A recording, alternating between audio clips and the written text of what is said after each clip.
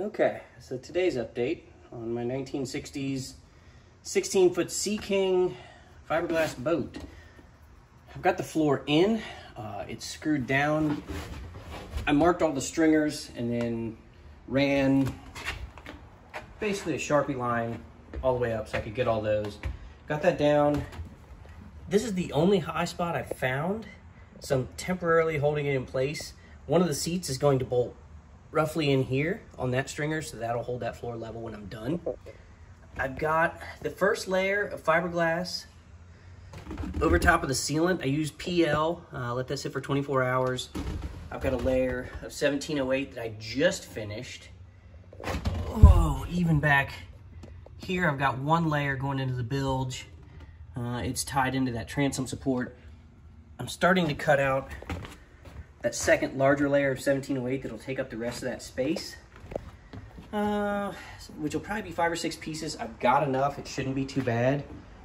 The floor is definitely super solid. I like it. After I get the floor done, my tack came in, so I should be able to do the tack. Running numbers, I know it's a 2-stroke. It'll be darn close with a couple different settings, not a big deal.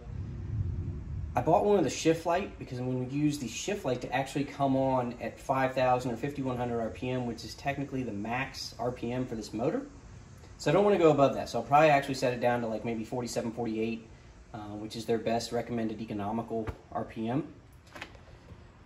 So that's that. I've got the trolling motor temporarily set up on the transom, make sure it cleared everything, which it appears to. We'll get down here and look at the back. It looks like I've got plenty of room to turn this hard left or hard right, or port, starboard, whatever you want to say. And I should be fine with that and keep it up out of the way, so we should be good there. I've got the horn working, replacement horn. It is not the giant trumpet. I went with a smaller horn. A little bit easier to use, a little bit easier to mount. I didn't want to drill any new holes, so I didn't want to do a trumpet. So that works. Lights work. I finally got the actual cover for my rear light, and it is fantastic, just as stock.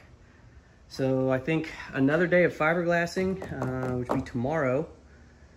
Then I've got carpet coming already. I have got a 6x10 piece of 20-ounce boat carpet, and I should be able to glue that in. That should take up all the space from basically, basically from all the way here where it meets the outer hull down to the floor, over and up. Should work out pretty good. Then drilling and mounting the seats, which won't be too hard since I've got everything marked. Then I guess testing it on the water, making sure everything works. So it shouldn't be too long now. It's probably a week away from being done.